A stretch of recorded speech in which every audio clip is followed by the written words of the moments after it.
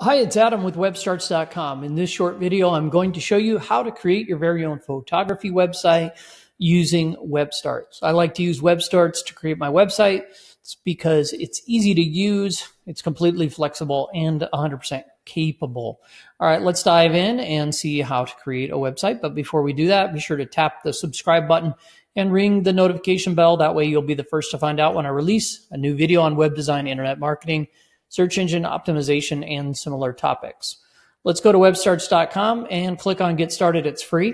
In the next step, you're going to choose a design. All of the templates are 100% customizable and can be changed at any time, so select whatever one you would like. If you would like, you can click on the photography category and then just select one of the photography templates.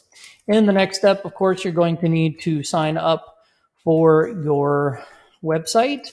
And you're going to enter your email address and your name, and you're going to select the password, and then you're going to click continue or sign up. And one last thing, we're going to need to enter the phone number and verify.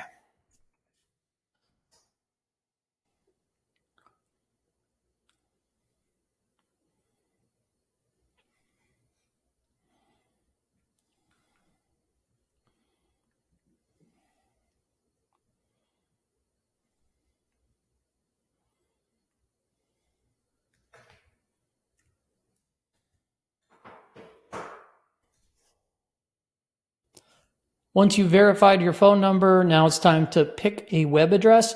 You can pick a free .webstarts.com address, or you can enter a top-level domain name like your very own .com in this field over here. If you do select to go that route, it will require you to upgrade to a paid subscription before that domain name will resolve to your website. So for this demo, I'm just going to stick with the free account. So I'm going to select a web address over here.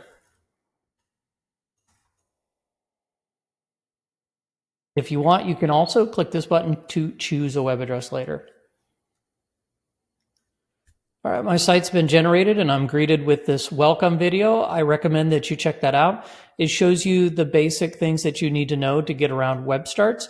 I'm going to close it out for now though. And now I'm ready to edit the pages of my website. So I can just click on Edit Site in order to do that. And that opens up what's called the page editor. Now the template that I selected already has a photo gallery on it.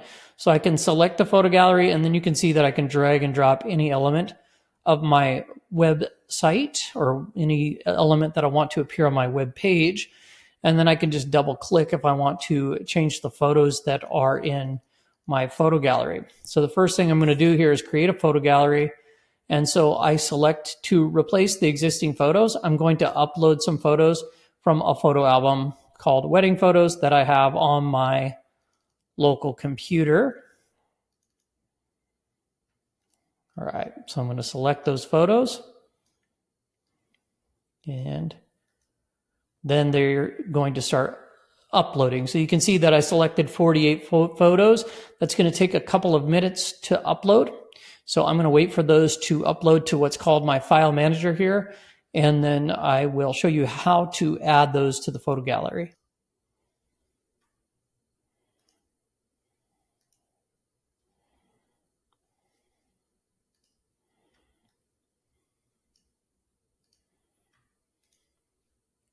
Okay, great. I've uploaded all 48 of my wedding photos to my file manager, and now I want to add those photos to my photo gallery. So I'm going to click to select the ones that I'd like to add. I want to add all of them, so I'm just going to hold down the Shift key, select them all, and then click Insert File. Then you can see this will populate the photo gallery, and then in the photo gallery, I can drag to reorder each of the photos just like such. I can also delete a photo. So for example, if I feel like these photos are too similar, I could just delete one, or this one, for example. There's also a little pencil icon you can click to add a title and description for each one of the photos. I'm not going to do that for this video. When you're ready, click Update, and then the photo gallery itself will be updated with all of the photos. So that's quite a few photos in my photo gallery. I have 48 there, and you can see that it's separated into 3 columns, and that creates an awkward row at the bottom here that I don't like. So what I'm going to do is I'm going to actually divide these into columns that are going to give an even number of photos at the bottom here. So let's see if I can go ahead and just make them into 2 columns. That allows me to create a good looking layout. Now I can also drag and drop this photo gallery wherever I want it to appear on my website, and I can select it, and then I can use this smart handle just to increase the size, or I can just increase the height by using this regular handle. But by using this smart handle, what I do is I push all of the other elements that appear on this page below the photo gallery down the page without causing things to shuffle around, move around, that kind of stuff. I'm going to take a break and just save the changes that I made. I like to do that just in case I get kicked off the internet, my power goes out, that kind of thing. So now you can see that I've added a photo gallery to my web page, and when somebody goes to that page, naturally they're going to be able to click on that photo gallery and peruse through all of the full versions of the photos. I can change the styling or appearance of the photo gallery by clicking on it to select it, and then click this choose effect icon and then customize style. And what this will do is allow me to do things like adjust that image spacing between each photo. So you can see that I'm doing that there. And I can do things like add a border if I want. I can round the corners, and I can even add a bunch of different effects down here. I'm not going to get into all of these right now, but basically you can preview those effects, and those are different types of rollover effects. So it means when somebody hovers their cursor above the photo, they're going to see those effects applied. Here you can click on the settings icon, and this will allow you to either crop or center your photos. For this demonstration, I'm using the crop option. I just think that looks better. And then we already visited the columns option. You can change the number of columns. So if I wanted to have a lot of columns, I could, of course, increase the number of columns or decrease the number of columns as well. Okay, I also want to add a slideshow to my website. So what I'm going to do is once again save the changes to my page, and I'm not going to share this right now. And now I'm going to create a second page. So I click new page. I'm going to create a blank page. I'm going to call it slideshows just for this demonstration. So I enter slideshows, click create page, and then you can see my header and footer are added to the page. I'm going to click the guideline at the footer and push it down the page a little bit just to create some space. I'm then going to move over to the left sidebar, and I'm going to click add, and I'm going to select slideshow. And then you can see the slideshow modal looks similar to the photo gallery modal, and I can click add images. And there are my images that I previously uploaded to the file manager. Now I'm just going to select some of these images. By the way, you can hold down the command key if you just want to select specific images, and then click on them, and then click insert. So now all of these images are in my slideshow. So you can see my slideshow is entered onto my page. I want it to be a little bit taller, so I use the handle to drag down the page. And just like we did with the photo gallery, you can use the smart handle to push all the elements that are below the slideshow down the page while increasing the height of the slideshow. You can double click on the slideshow to change things like the order or the images that are shared within the slideshow. And of course, you can delete the various slides the same way that you could with the photo gallery as well. Now, one thing that's different about the slideshow than the photo gallery is this little hyperlink icon. That allows you to link each photo that's in the slideshow wherever you would like to link to. So you can link to another page on your website. You can link to another website altogether, an email address, a phone number, a specific file. That's good if you, for example, want to allow somebody to download the photo. You could simply select the photo so that when they click on it, it will download it to their computer. You can create an anchor link that just sends someone to a specific place on one of the pages of your website. So you could select, for example, the photos page and then send somebody to a place where you've put an anchor on that page, which we haven't done yet. And then lastly, you can select an action, like scroll to the top of the page, launch an image pop-up, or a video pop-up. So for example, if you had a YouTube video that corresponded with that wedding photography, maybe you want to link to it. When you're ready, you just click create link. We're not going to do that for now. I'm just going to select the option to update my slideshow and then show you a few other things. One thing I like about the slideshow and the photo gallery as well is that you can make it full width so that no matter what screen resolution somebody's looking at it on, it will always take up the full width of the page. So for example, if I save right now and then I go over and click on the view site button, I can see my photography website with the slideshow on top. And when I adjust the width of my page, the width of the slideshow will adjust accordingly.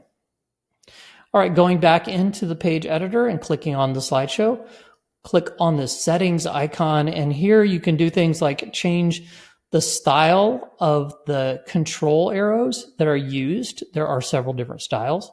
You can see what they look like just as you go through and select them. You can also control the transition effect. So if you don't like the slide, maybe you like the fade better. That just fades from one photo to the other. There are also some other options like mask, wave, flow, and scale. You can adjust the speed at which the slides change. You can select whether you want those images to be cropped or centered or stretched. Of course, cropped looks the best in my opinion, so I usually use that one. You can have those images come in partially or boxed. I like the boxed look. And you can even have them slide in vertically instead of horizontally. So that's one of the options as well. Down here, you can create space between your slides just by selecting the appropriate amount of pixels there. And you can also choose to autoplay or loop the slideshow, which are both selected by default. Just going to close that out. Okay, so far I showed you how to display your photos in both photo galleries and slideshows on your website. The next thing I'm going to show you is how to protect those photos. So if somebody comes to your website and you don't want them to download those photos without getting your permission, you might want to do what's called right-click disable.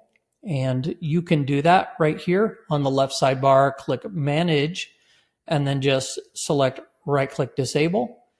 Save your changes. And when you go to view your site and somebody right-clicks on one of the images, you get this function disabled message. So that prevents people from being able to download those photos without your permission. All right, I'm going to move back over here and I'm going to slide my little bubble back into the corner so you can get a good look at things.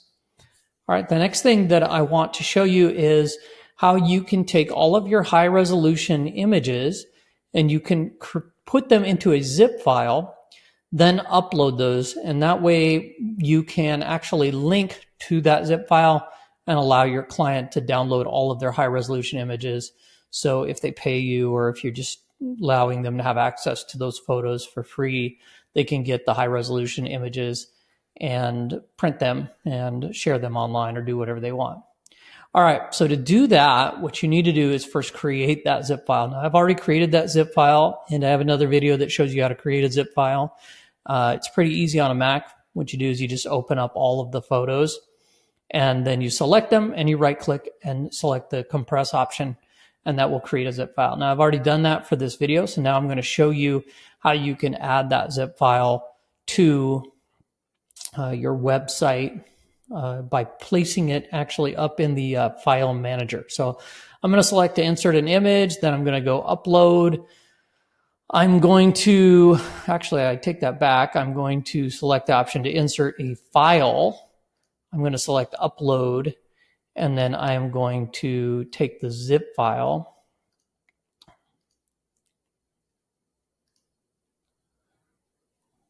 See if I can find it on my local computer.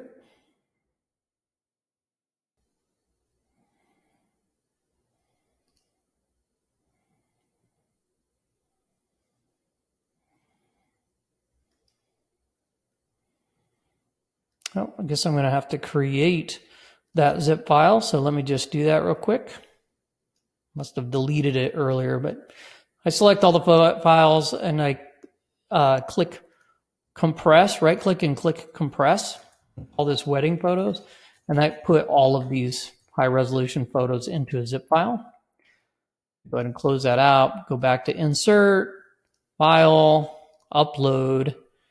I select those wedding photos, and then that's going to upload all of those wedding photos to my file manager in a single zip file. Wait for that to upload.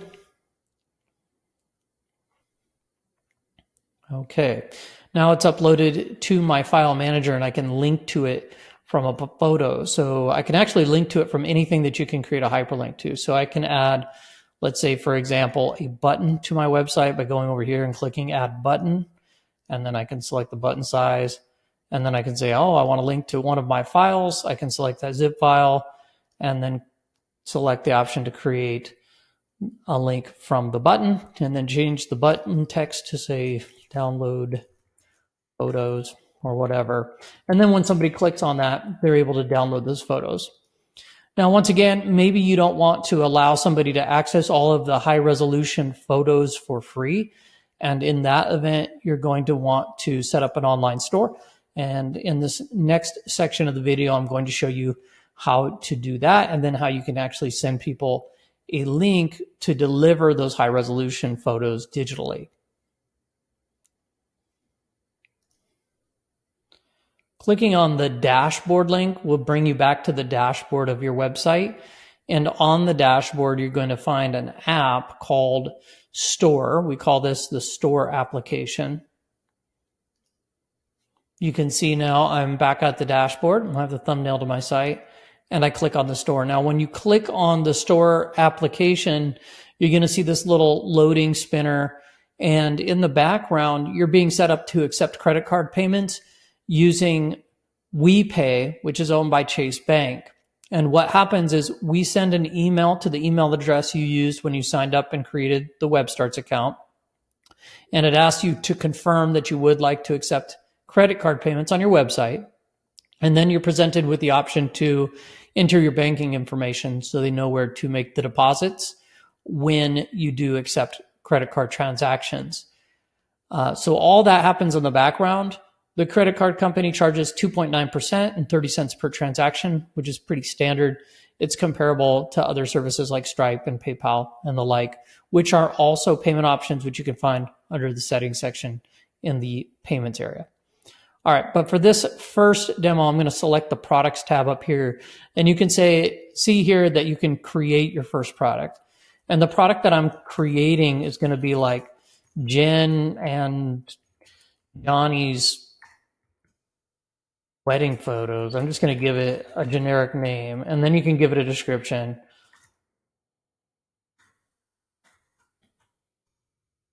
You can give it whatever description you want. That's kind of a short description. You can really fill that area up. You can also select that text and make some of it bold or italic. You can even create links or call outs from there. In this next section, you can add some tags. That just helps people find this particular product if they're on your online store and they're looking by keyword in the search field. I'm not going to populate that because I'm just going to send my clients a link to where they can purchase their photos. And I actually don't even want them to see anybody else's photos. So I'm going to show you how to do that. So the next thing is it's asking me for some photos of the product. You can create like a photo that is kind of a gallery, or you can add separate photos like that. That's just whatever photos you want to represent the album in this case. Then you can enter the price, enter whatever you want. And if you want to charge tax, you can do that. Just depends on your jurisdiction and stuff. Under SEO, that stands for search engine optimization. If you're creating a link that you want to be search engine friendly, you might want to explore that. Of course, you have a category option, shipping option. And then I want to skip down to where it says hide from product catalog. Normally, when you create a product for sale using the store application on WebStarts, it's going to display that product in your store in the catalog view. So everybody's going to see all the products that you created. I don't want everybody to do that because I'm just going to send this couple a specific link so they can pay for their album. And I don't want couples to see each other's albums. So I'm just going to enable that feature. Now there's some other features here, variance, inventory management. They don't really apply to what I'm doing. You can watch other videos if you want to discover what that's all about. I do want to enable the digital delivery because I'm going to send a link to that zip file after they make a purchase. So here it's going to say download link text. I'm just going to say click here to download. And then I'm going to attach my zip file. And then I'm just going to say click the link below to download zip file with all your photos. And you can provide whatever instructions you want. And when you're ready to create that product, just click create. Next, you can view what the page looks like that your couple is going to go to by clicking on that expand view icon. So this is what they're going to see. And when they add this to their cart, they're going to see this little checkout. And then they can click on checkout. And then they can enter their billing details. And then when they make their purchase, what it's going to do is it's going to send them an email receipt with a link at the bottom. And it's also going to send them to a confirmation page where they can download that zip file as well. I'm actually going to show you what that looks like. I'm going to go down to settings. I'm going to flip this toggle switch into test mode. If you put your store in test mode, be sure to take it out of test mode before you start collecting money, because otherwise you won't get paid. And then I'm going to move back on over to my website. And then what I'm going to do is I'm just going to enter in my info like I'm a customer so I can show you exactly how this works.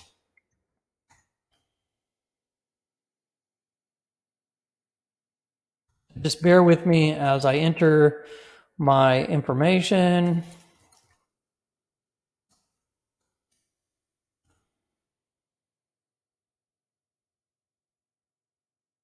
We're in this, okay. And now I'm going here and I'm going to enter in a fake card number. If you're ever trying to run a test transaction, just use 4242. Then you just want to select the date that's in the future and any security code. And then finally, I'm going to place my order. And then you should be able to see what your customer is going to see here. All right, so here is a link to download that zip file. Let me move my face out of the way there. So you have this link to download the zip file. They can click on that, and that takes them to where they can begin to download that. And then they also receive an email receipt, so they're going to get that as well. All right, so that's how you set it up so that you can create an online store. There are some other features of WebStarts that you may find helpful.